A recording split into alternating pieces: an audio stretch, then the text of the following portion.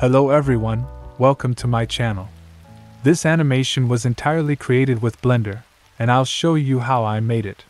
This is the first part, which includes modeling, materials, and grease pencil settings. The second part primarily focuses on using geometry nodes to drive scene animations. Let's get started. This animation is based on my artwork. To recreate it accurately, I used fSpy to match the scene's camera and perspective. Since it's a hand-drawn illustration, the perspective doesn't need to be strictly realistic. Just ensure it serves the purpose. Place the center point at one corner of this small house, and later, I'll start modeling around this house. You'll need to install fSpy to import the saved file into Blender. Detailed installation and usage instructions will be in the video description. The modeling process is straightforward. You only need to find the center point where you placed it and start modeling there. You can directly edit the model in the camera view, adjust its position, and eventually achieve a spatial relationship that closely matches the illustration.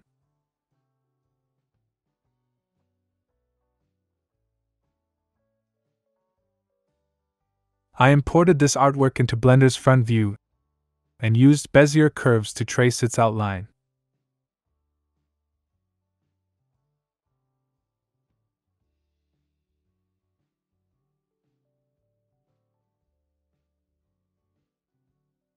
Set the handles to free for better control of the curve's direction.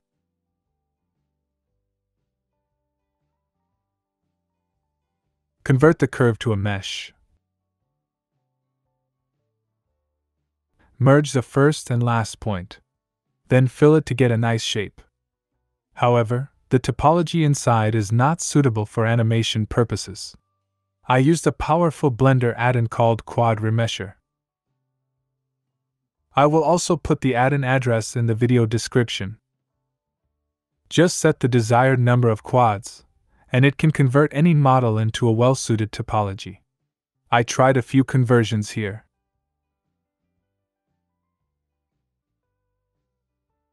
I didn't want the model to have too many faces because I'll be using subdivision later.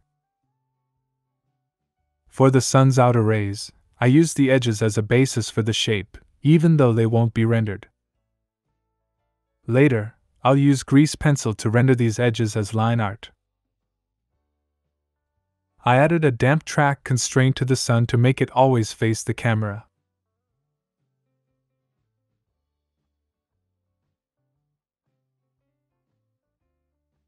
Placed in point light on the sun. With that, the modeling phase is complete.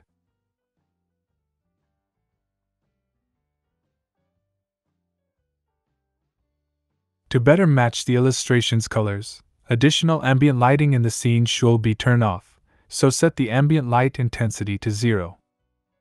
Create a new material, and delete the shader. Use a color ramp based on the model's local coordinates to fill the gradient color. Ctrl+T. To use this hotkey, you should enable Node Wrangler add-in. Delete the image texture.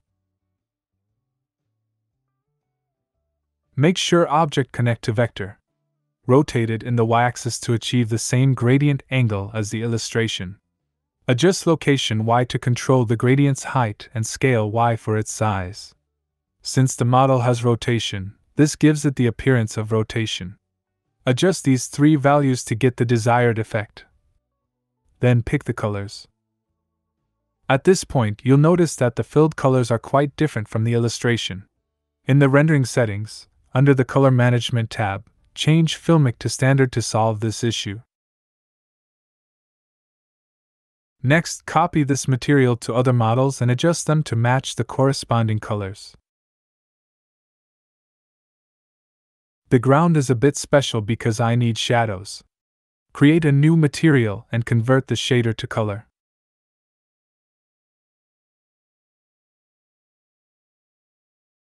Then, use a color map node to control the colors of highlights and shadows through the gradient.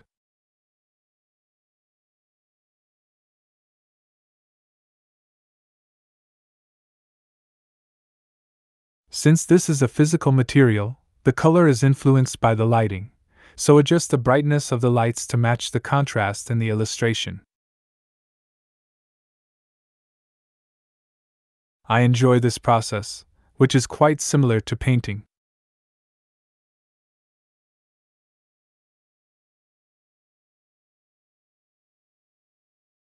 This step is to add line art to the scene.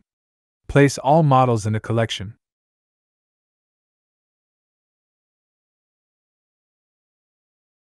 Create a grease pencil collection line art.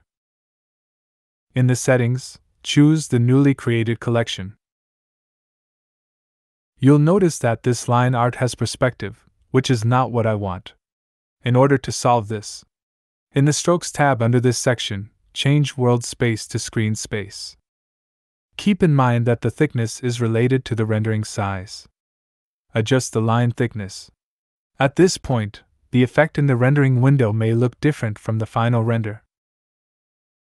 As mentioned earlier, if your edges don't produce the desired line art effect, you need to check the loose option here. Next, create lines on the ground to represent undulations. Continue drawing in the camera view, showing only the ground.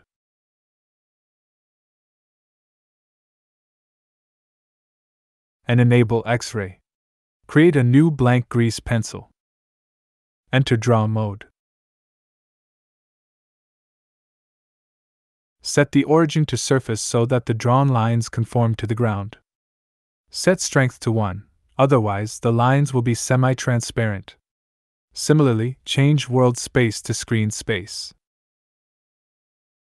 Match the line width with the other line art.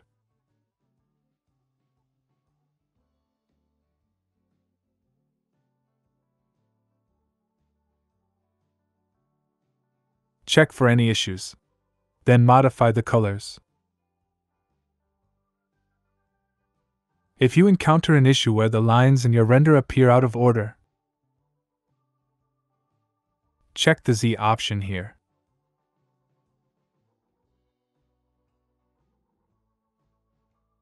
Then I enhanced the lines on the ground and created grass using edge. Okay, this part is end. In the next part, I'll use geometry nodes to bring the scene to life. Please like and subscribe. Your support is a significant motivation for me. Thanks. The next part is coming up soon.